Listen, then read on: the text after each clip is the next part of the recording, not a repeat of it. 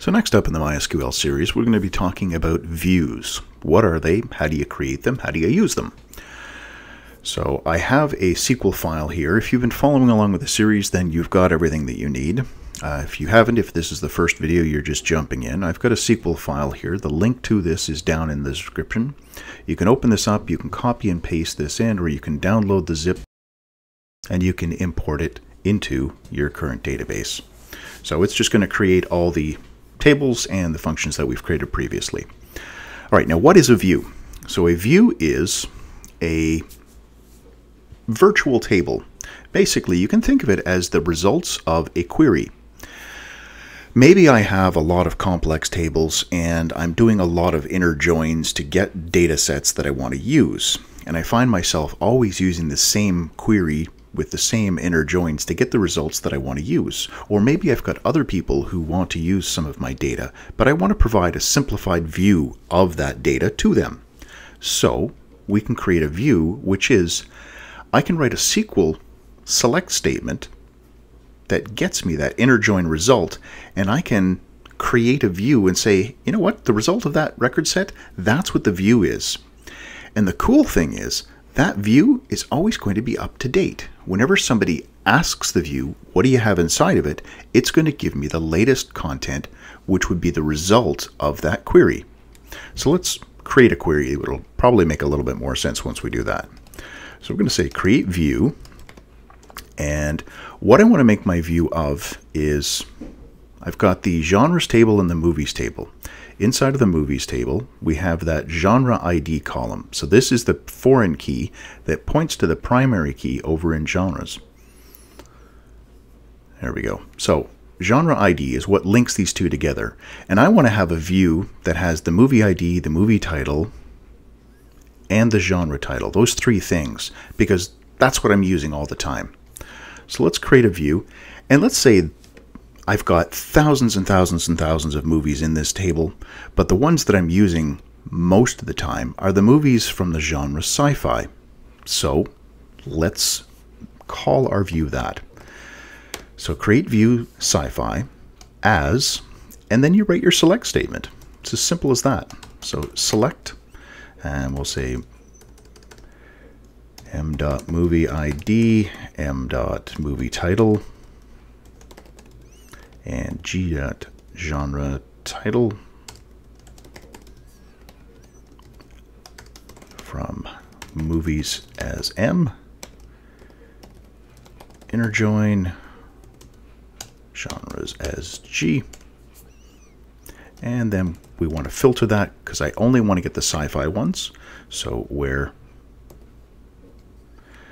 if I knew the genre ID, I could use that. I don't off the top of my head remember what it is, but genre title, the one that we're looking for is sci-fi, like that. Okay, that's it. That's the whole syntax. Now that is going to create another entry over here. Right now we've got inside of movies, there's functions and tables. It's going to create another category called views. So I'm going to copy that, run it. There we go. And here we have it, views. So now, if I click on this, you can see the SQL that ran was select star from sci-fi. And it has the results here. It's got all of the movies from the category sci-fi. And I can run queries on this just like I would on any other table. They act just like they were a table. So if there's another user, maybe there's an API that I'm building, and I only want that API to be able to access the data from my database that I really think they should be allowed to see. Well, I can create a series of views.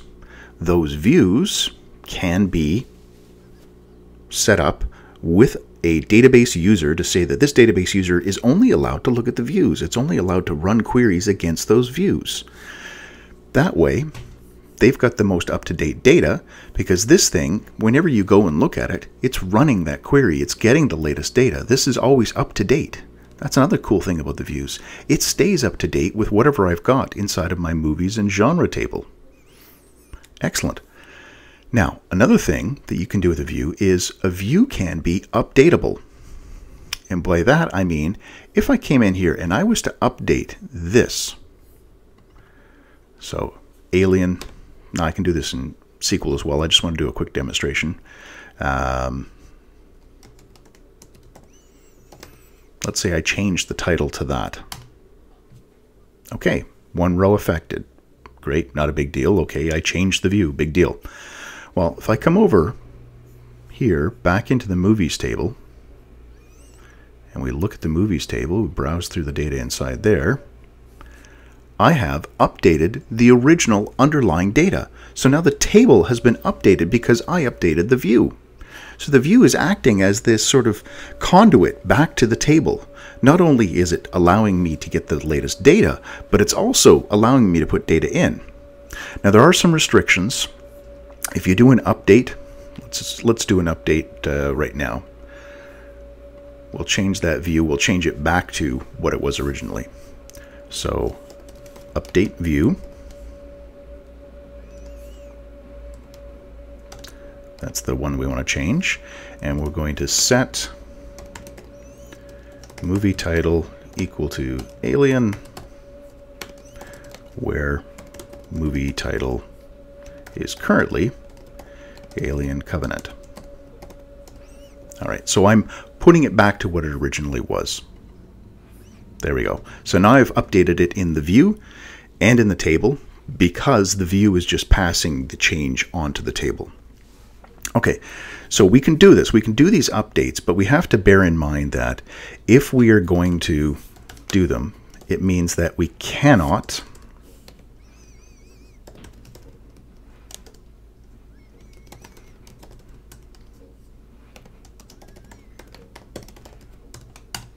so the things that we can't have as part of our SQL statement when we're creating the view, if you want it to be updatable, we cannot include aggregate functions. We cannot include group by, which you would do if you were having aggregate functions.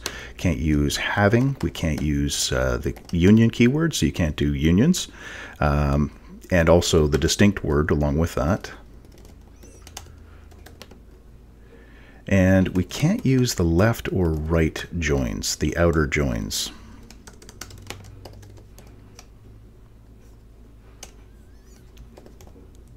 And the last one is subqueries. Okay, so these are the things that we cannot have in our select statement that is generating the data inside the view. So just bear that in mind. If you want to do it, it should be a simple select statement. Inner joins, go ahead, use as many as you want, but you can't use these things. And one last thing to keep in mind when you are working with the views, if you change the structure of the underlying table, your view is now broken. By that I mean, if I come into the movies table and I change the columns, if I rename these columns, so I changed movie title to movie name, well, at that point, I've broken my view because it was relying on there being a column here. So basically, if you add or remove columns, you rename columns, you're going to mess up the view. The view relies on the table being the same as it was when the view was created. So don't make changes to here, or if you do, then you're going to have to change. You're going to have to drop your view and recreate it. And you can